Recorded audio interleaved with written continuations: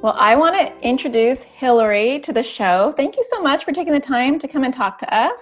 Absolutely. Thank you so much for having me. Yeah, this is a perfect topic actually for me and actually a lot of people in the private Facebook group. We've been talking about self-care and how to take care of ourselves. And I go on these like once a year kicks on like being focused on taking care of myself. And I currently just started one of those kicks. So Okay, nice. I know, so I'm so excited to talk to you Yes, because this is so relevant for me right now. good. But Mhm. before we get started, I'm wondering if you can share a little bit about your story so people know who you are and what's been going on with you. Sure. So I am a health coach and personal trainer, and I worked in the corporate world for, gosh, like 18 years, most recently in higher education. And while I had a really great career, it just was not fulfilling to me. And actually, maybe the breaking point was the lack of self-care and how the stress was impacting my own health. And I started having a lot of health issues. I had some autoimmune issues going on. And I just kept taking a deep look at myself because I was eating well, I was working out. I was, it just, I couldn't figure out why my health was going downhill. And it really was the lack of self-care in terms of stress that was affecting me. So that actually was a huge epiphany in my life. And it made me realize I wasn't living my higher purpose, which I felt was to help others and share really what true health and wellness means. So about a year and a half ago now, I left the corporate world and started my own business, Healthy Transformations by Hilary. I love that. And I Thanks. think it's so important to kind of listen to our bodies, like our Mhm. bodies are telling us something. And I feel like that's also why I've been on a kick like very recently because I'm always tired, I'm always fatigued, Mhm. and I can't do anything. I can't keep up with my kids. So it's kind of like your body is telling you something through that. Right. And I do want to add, I mean, there is too much of a good thing, and I had realized being a type A person, I felt like more is better, and more working out when you're already overwhelmed and stressed is not the right thing to do. And that did contribute to my health issues as well. So, Yeah. And that is a good point mhm, because I think as parents, and I know you're a mom too, yes. like every time I think about getting fit or like taking care of myself. And actually I want to come back to that because I think Mhm. self-care is more than just getting fit. And Right. we should Yep. maybe, well, let's just do that now. Let's talk about what self-care is because I think people have and maybe I'm wrong, but I feel like people have two different ideas of what self-care is. Yes. One, it means like I have to eat celery and like starve to death and go to the Mhm. gym like 4 to 5 days a week. Or two, it just means like, let me get my nails done. Let me take a bubble bath. So Yes. what's self-care to you? How would you define it? Well, that's how the second way, well, I guess both of those used to be how I thought about self-care, but now as being a coach and working with women, it's really changed, and my own self-discovery has changed the way I think of self-care. So I read one of my clients sent this article to me, and I just absolutely love this quote. So true self-care is not salt baths and chocolate cake. It's making the choice to build a life you don't need to regularly escape from. And to me, that is self-care, um, as opposed to kind of superficial things such as getting a pedicure or a massage or creating a life that you don't enjoy by intense exercise and extreme diets as well. Which is so important to hear because I think the parents that listen to this are dealing with kids with anxiety, kids with OCD. Were depleted to begin with because Mhm. we're losing sleep. Everything is a little bit of a bigger deal. So there's an exhaustion factor. And I feel like a lot of us put our kids first, second, and third, and it almost feels selfish to take time to do something for ourselves. And I try to say to other people, although I don't follow this myself, that it's like put your oxygen mask on first. If you don't take care of Exactly. yourself, right? then you're going to be depleted. And I know that for myself, when I am exhausted or I haven't taken the time for myself, I'm snappy. I don't have patience with my kids. I'm not a good like anxiety coach to them. Yes. You know? So right. And I definitely agree with that. I mean, especially just everyday living is, you know, sometimes difficult to juggle all the responsibilities, but throw in the mix, you know, you have children with, you know, needs that you're focusing on with anxiety. If you're not at your best, how can you provide the example to them, you know, to help them get to a better place?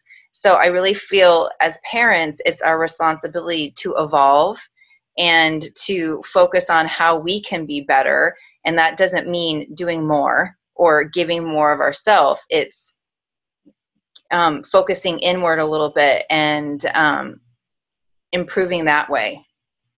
Yeah. And I think looking at it in maybe 3 categories, you know, because I think we think of self-care in just one little category. But if we look at, you know, and I think you and I have talked before, and I like the way you break it out into like mindset, how we think, our diet and like how we eat, like our lifestyle, Right. and then exercise and well, I guess there's no other word for exercise, but I think those 3 categories. And Yes. I know like I've really worked on the first category. To me, that's the easiest category. And I've been a better mom just in the last 4 weeks because my mindset has shifted. You know, I like appreciating that every little thing. The other 2 categories are kind of like the things I'm struggling with. But I wonder if you can go through those a little bit. Sure. So we can start with the exercise portion. You know, I think that you know, what keeps people from starting an exercise program is they just think it's so much, you know, they don't know where to start and they don't know how to add it to their already busy schedule. But I wanted to talk about something. It's a mouthful. The acronym is NEAT, and it stands for non-exercise activity thermogenesis. And so we'll just call it NEAT because it's like a long, and it's the amount of calories that you're burning just in daily activities. So just by standing 2 hours more a day, we can lose up to 30 pounds more a year. So especially if you're, you know, working a desk job, you're sitting a lot. I suggest, you know, looking into getting a sit-stand desk for your office, or getting up and taking a break and walking around the office, walking outside, walking up and down the stairs. Even fidgeting, not just standing still, will burn more calories. So actually, it's been shown that people who are on really calorie restrictive diets, their NEAT goes down because they're so fatigued. They just don't have any energy, and it cancels out the lower restriction diets. So that's interesting. Yes. So really, it's just thinking about exercise in a different way. Sure, I do advocate strength training. If you're going to do a form of exercise, especially as we're aging, I'm 42. So strength training is really the way to go. It gets the most bang for your buck. By building muscle, it's going to burn more fat more than any type like cardio exercise. But to burn more calories, you can just up your NEAT. So you can think about different ways that you can incorporate a little bit more movement, and it can even involve your family too, you know, like doing outside activities and things like that. I love incorporating what we already do, because I mean, that is definitely, and I'm sure a lot of people listening to this is their barrier too. When I think about adding another thing onto my plate, metaphorically, you know, I'm like, there's just no way. I don't have time to go to the gym. You know, like that's actually been something I've been talking about with my husband. I'm like, I want to be more fit, but I don't have time, especially right now, to go to the gym. So I love this idea of NEAT, where you can incorporate activities that you already do, but maybe do them in a different way, or make them a little bit more exercise oriented. Or just lengthen them a little bit more, you know. Little bits add up. It's really like the compound effect. So small actions add up to like a big result. So, you know, park your car further. I think that was a big thing of several years ago, you know, with the steps. I mean, Mm-hmm. the steps really is a thing. So park your car a little bit further at the grocery store, or just take a few extra minutes to walk around, you know, when in your day, and you're burning more calories. And I'm one of those like all or nothing people. So I'd be like, well, that's not going to do enough. That's not going to do enough. So I like this compounding idea Yes. that there is research to show that is enough if you continue to do those things. And I'm much more likely to stick with something like that than to come up with some rigorous exercise routine that exhausts me and then I stop doing it. Right. And, you know, I think that's what intimidates a lot of people. And frankly, for myself, I used to be a cardio bunny and spend like hours doing like training for half marathons, doing Orange Theory. If people watching have that in their town, it's like a really intense boot camp. And I wasn't seeing any results. It wasn't until I cut back on that intense working out and added the strength training and really cut back on the cardio is when I saw changes in my body. Yeah, So, that's kind of uplifting to hear. I'd like to yeah, do that. All right, so that's exercise. yes. What about diet? Okay, so I really advocate home cooked meals. It's just really good for balance. And I mean, it's been proven that if, you know, you're going to eat less calories or less calorie laden meals if you home cook your meals. So I know a lot of busy families probably get takeout quite a bit. But my suggestion is getting into a habit of taking one chunk of time, whether it be on the weekend or in the middle of the week. Get your family involved if you can, and, you know, make double of what you're making for dinner already, or, you know, make something like in the crock pot and then on the stove at the same time, so you're not taking like double the amount of time. Pack it up and have it ready for lunches during the week. And I was going to tell the story. So I've been meal prepping myself for, gosh, like 6 years now. And, you know, my husband used to think it was a drag, but he lost 35 pounds by doing no extra exercise, just by taking the home cooked meals to his work. And so he would also kind of, the guys, he's a mechanic, and he would be heating up the food, and like the guys next to him would smell the food, and they were very interested. They're like, maybe she could make some extra. So I tried it for a couple of weeks, and the guys lost like a whole belt buckle size in just like 2 weeks by bringing, like, instead of going out to eat and eating the home cooked meals. So That's crazy. yes, this might be an extreme case, but this is the absolute truth. Yeah, and I do like the idea of batch cooking, because when you say home cooked meals, I'm thinking, oh my gosh, like there are certain days where like I'm working in my practice and there's just no way. But Right. Sundays are always a quiet day, you know, like making a couple of meals and freezing them, that's doable. Yeah, Like, and I mean, what we'll do is, you know, just like grill a bunch of chicken. Well, we live in Arizona, so it's warm mhm. all the time. I mean, you've got the crock pot that's really no intense, you know, preparation for that. If you guys are familiar with Instapots, those are like pressure cookers. You can make food really quick. Hmm. So we'll just make, you know, a bunch of chicken, or, you know, a soup or something in bulk. And it doesn't have to be gourmet. You know, you can just experiment with different spices, make simple recipes, and have that to take. I'm going to totally start doing that. That's like my Good. new thing. I'm going to do that. Okay. All right. So the last one, mindset, which I Yes. think a lot of times people don't think of that as part of self-care. We just think of very concrete, literal, like physical things, but mindset's a big one too. Right. And, you know, I don't know what I don't know that people really do understand mindset. I know I didn't a few years ago. And you were saying, Natasha, that it's easy for you. I definitely don't think it has been easy for me. So, because people just don't think that that's important, you know, like you just kind of get in your own, you get stuck in the routine, and you don't really I guess you don't really understand the impact of how your mind and body connect. So for me, it was just starting to listen to different things, like to read different books. And I know asking people to read a book when they're already busy is just crazy. So what I do, so you don't have to spend any extra time, is you get audiobooks or listen to podcasts while you're driving, if you are working out, you could do it on breaks. And so you just get that additional information. And I love that quote by Einstein saying, a problem cannot be solved at the same level it was created. So especially if parents are struggling with issues with their children and trying to get the best help possible, opening themselves up to these different ways of thinking might help them, make a better lifestyle for everybody.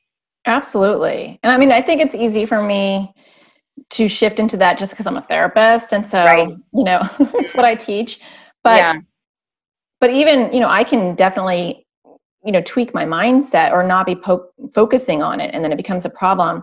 And I think people should be careful what they consume, because you want to listen to upbeat things. So if you Yes. like, that's why, like, I make sure my Facebook group is as positive as it can be. Even though we're discussing really hard things, that's why every Friday we do our wins, our challenge and our wins, because I want people to fill their brain with positivity. Yes. And hope. Yes. Because if you shift your mindset, then everything, you look at everything differently. You look at problems differently. Right. And I cannot advocate enough. I used to scoff about meditation. I used to think it was nonsense. Like, as a type A personality, I have like just a racing mind typically. And I would sit down and try to do it. And I'm like, I'm doing this wrong. I don't know how to do it, but, in starting the journey to become a coach, well, it was even before that. I'm like, there's got to be something to this meditation, because I keep hearing about it. And, it has really profoundly changed my life, and it does not need to take a lot of time. Just starting with 5 minutes, getting a guided meditation app. I've had the same, like, my clients have said, they don't know how to meditate. They're just didn't want to spend time doing it. But once I explain, there's really no wrong way to do it. You just got to start doing it. It profoundly changed their lives as well. So I highly suggest that. I mean, this is easy on your phone. And if you're having a really stressful day, just take 5 minutes and breathe.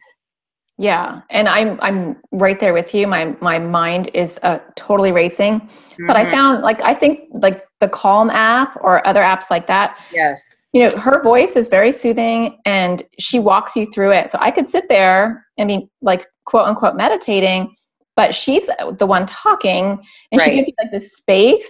And then I love it, because then she'll come in and she'll be like, I know your mind is wandering, and that's okay. I know that. Yeah. And then I'm like, oh, okay, thank you. Like, she just gave me permission. Exactly. Yeah. So there are definitely apps out there to help with that too. So, and the one thing I do for myself, which is, I think pretty hedonistic, but it's, self-care, is I float. I don't know if you've ever heard of floating, but it's in like the water tanks. Yeah. Oh, I've heard of it. Yes, I have never done it. And they're not paying for me to advertise. But okay. I go to True Rest, and they're all over the nation, but there's other ones too, and they put you in this kind of like a sensory deprivation tank, and I'm very claustrophobic, so that took me a little while to get used to. Yeah. But it's full of Epsom salt, and you float on the top. And then they pipe in music, and like the water is like body temperature, and you kind of go into either a meditative state or you fall asleep. But it's great for your back. And I have a really bad back problem, but also it's really good for your mind, because it's like literally the only time my mind will shut off is when I float. So I need to try this. Yeah. You can get a membership. I do it like every other week, just to stretch my back out. But really the mental component is probably even the better part for me. It's right. Yes. That quiet time. I'm sorry, you mentioning the back issues kind of made me think I wanted to give a tip. If you are having back issues, the best way to help them, because I've had some pretty serious injuries, and actually one of the injuries was at Orange Theory. But in order to in order to improve your back pain, strengthening your core, which is really, it's called your global stabilization system. So if you strengthen your core, your oblique abdominals, it will help support your back. So another advocation for a strength training routine. So yeah, good to hear. Actually, my sister was really pushing that over Thanksgiving. oh, okay, well, good. She's like, Natasha, you just have to get on the floor and build up your core. Yes, yes. And I was like, ugh, but it's true. It's true because I've had physical therapists tell me that too. So that's a good tip. Yes. So I know that you're doing a challenge coming up. If you can talk a little bit about that, because that would be super exciting to hear about. Sure. So I have a free 5-day challenge coming up. It's starting December 3rd, and it's called the Holiday Survival Challenge. And, I just know for me, while the holidays are very nostalgic, they can end up being very stressful. And it kind of puts us out of the routine with if we do have a health and wellness routine, it kind of throws it out of whack. Or, there's lots of parties and social events, and it can be really overwhelming and maybe feel like we're taking 2 steps back. So the challenge is going to provide some quick 20-minute at-home workouts. So it will be great to improve core strength with no equipment required. And then I'm also going to help coach about NEAT, how I explained those daily activities that burn more calories. So I'm going to give a list of different ideas and how many calories they burn. So you could pick like several a day to build up to extra calorie burn. And then I'm going to focus on getting rid of bad habits. So a lot of us have, everything we do really is a habit. And I have felt in the past, a slave to my habits and not really, you say you're not going to do something and then you try to use willpower and it just doesn't work. And then you go back to the way it was. So I'm going to teach a couple powerful techniques to work with your brain instead of against it to get rid of bad habits instantly. So that'll really help during the stressful holiday season. If one of the habits is to eat more or do, that really are not helpful for our overall health and wellness. And then, we're going to have a private Facebook for coaching and accountability as well. Oh, I like that. Group. Mm-hmm. So, and I think it's really good because I know with me, I'm always like, well, the holidays, that's not a good time to start anything. Right. And I was even thinking about that when I just decided like yesterday that I'm going to go on this health kick. So I'm like, my husband's like, oh yeah, like round 47 or whatever, like her new phase. Cause I'm like, I need a blender. I need this, and I do that all the time. I go on these like little kicks and then they fizzle out. And then I thought, well, why am I starting this around the holidays? But like, what a perfect time to start. Like why it's, first of all, it's always something, it's like, but also I feel like to become more mindful and more healthy, like this is the perfect time to do that. Right. And really the challenge is designed not to add like really much more to your plate. It's to show how you can do less and achieve more. So how to work smarter, not harder. And this is the perfect opportunity to start building, to help eliminate bad habits and then start creating new ones to start 2019 off right. Yeah, I love it. I'm going to sign up. Okay, well, great. Tell people where they can find you and where they can sign up for the challenge. Okay, so I could give you the website in the show notes, but I'm on Instagram and Facebook at Healthy by Hilary, and it's Hilary with 1 L. And there's links in the post there to sign up for the challenge. Okay, so I will leave a link below in the show notes, and on YouTube I'll leave a link in the comments. Okay. And then do you have a Facebook group that people can join now, or a Facebook page? Yes, I do. It's called Fit 40 and Fabulous, and it's for women who want to look and feel good in their 40s and beyond. So Well, that's me. Yeah, that's all of us. I know. Perfect. Well, thank you so much for coming on. This is like Sure. perfect timing, and I think it's so helpful for a lot of the parents that listen. Okay, well, great. Thanks again for having me. All right. We'll see you in your challenge. Okay, all right. Bye.